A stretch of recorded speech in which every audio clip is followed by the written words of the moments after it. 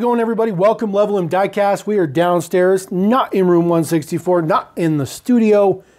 That is 1/18 scale right here. I don't really have room 118 anymore. It's just in the living room now, unfortunately. But people always ask me, like, why don't you display your Matchbox? Why don't you have your Matchbox in display case and all that stuff? You know, you have room 164. You don't have Matchbox up anywhere. Like, what's the deal? Matchbox is supposed to be your number one. Matchbox is my number one. It's always been my number one. However, the thing is that when I started collecting, I had no space to display anything. You know, when I started collecting back in the end of 2005, beginning of 2006, you know, I had roommates. I rented a room with a buddy. I just had my room. There was no way for me to display anything. I mean, my whole life was in a room. I mean, I'm sure a lot of people can relate, especially in your younger years when you're having roommates and stuff.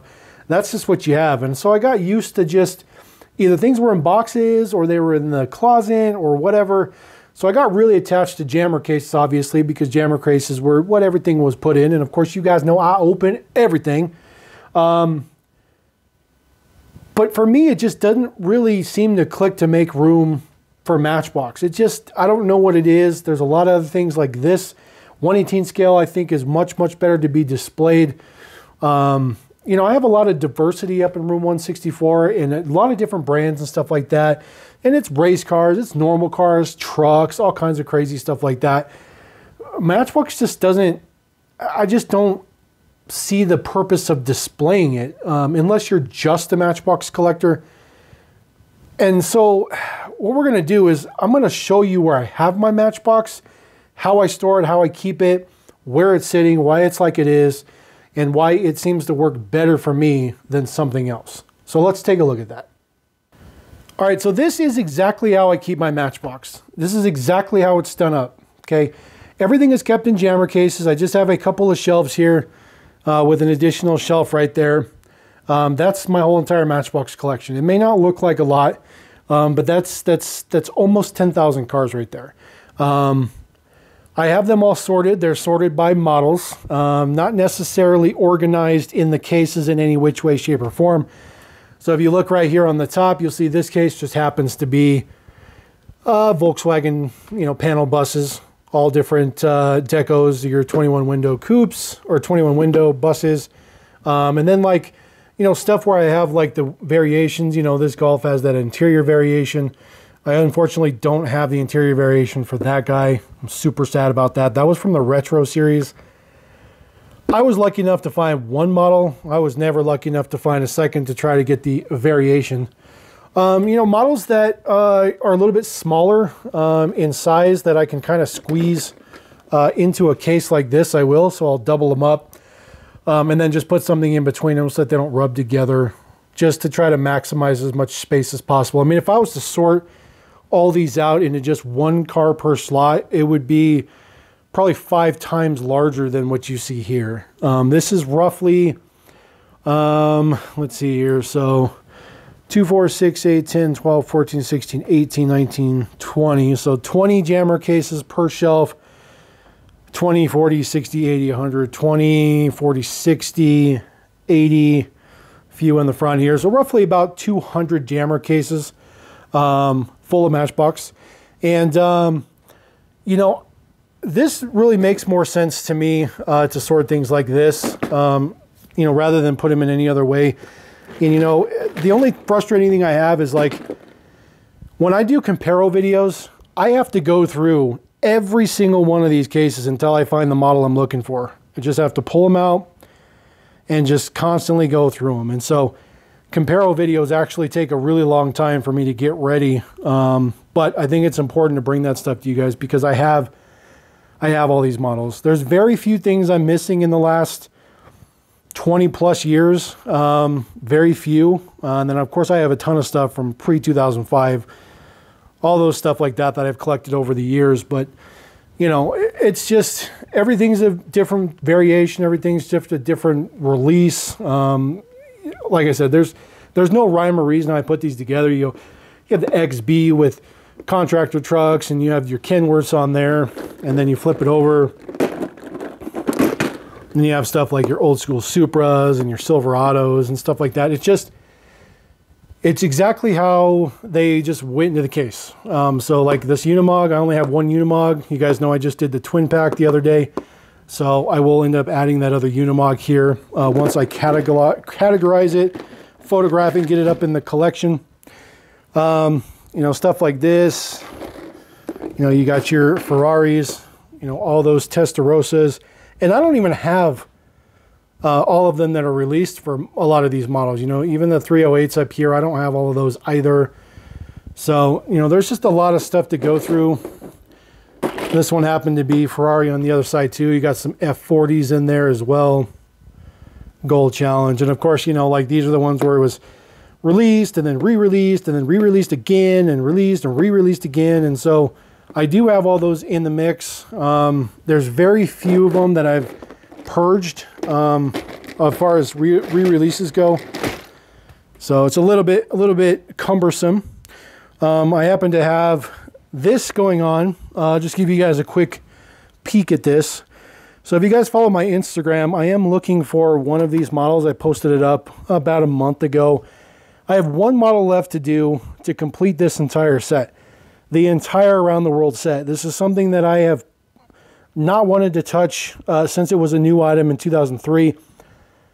But I've put forth a ton of effort. I have every single thing released in here, all the promo packs, all the backpack. This particular one is the hardest one to find by far. And I got super lucky to find this one. These are all exclusive. Even the mail-aways. So they had a mail-in promo that you can only get through the mail-in promo. So I have the mail-in promo set. So I have all of them except for one. I'm missing one single model, and that's the Statue of Liberty taxi for New York City. It just doesn't come up for sale. It just never comes up for sale. I've reached out to so many people and nobody has one. But this is why I don't collect, or this is why I don't display my Matchbox, because this works better having them in here, having them sorted like this. And it's a lot easier to just go in there and say, oh, look, they re-released a taxi. Oh, here's the one they re-released. Here we go. Let's go do the video and move on from stuff like that. These are really my pride and joy. And I really feel like it would kind of take away from them just trying to have them on display. And there's just, I mean, there's so many models. There's so many models. Like, I couldn't even begin to show you guys how many models there are. It's just, you know, it's an insane amount of stuff. And it's, you know, there's not any specific genre or anything like that. I mean, if I don't have it, I bought it. It's in the collection. You know, re-releases. You have your Hero City logo, no logo. You know, re-release ones. You know, your wheel variations. I mean, everything is in these mixes, and it just doesn't work for me to display these. It's just not a point of, I don't know, like, importance, but it's also not, it's not like I don't want to display them. It just doesn't work that way. Just seeing if there was anything super fancy that was like readily available, but it's all pretty standard stuff. But you guys get the idea of how it's all done up and how it's all sorted. Just a little bit of everything. Get all your Subaru brass and stuff in there as well. Even the Super Chases. Tour buses, I'm sorry, double-decker buses and stuff like that. I have a lot of stuff that still needs to be added in here. Those Spark vehicles, those are pretty cool. I have so many of the 62 Beetles that they don't even fit in one case anymore. So that's a lot, because they've done a lot of Beetles. So Mustangs, Red Edition, you know, a lot of these older 80s Matchbox, you had clear window, amber window, you know, it's pretty common. Your variation on the Golf. Just a little bit of everything, but that's where it is. That's where the Matchbox collection sits. That's just kind of how it is. Nothing foul or anything like that. Just kind of the way it is.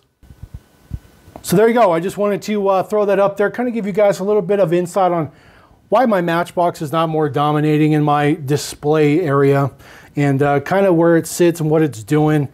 Don't Don't get me wrong. I mean, if I was rich, I had an unlimited amount of money and I could just have walls and walls of, you know, shelving with nice glass covers on them, and I could just put, you know, 10,000 Matchbox cars on the wall, I would do it. But that's not the reality of life. That's not the way it works here.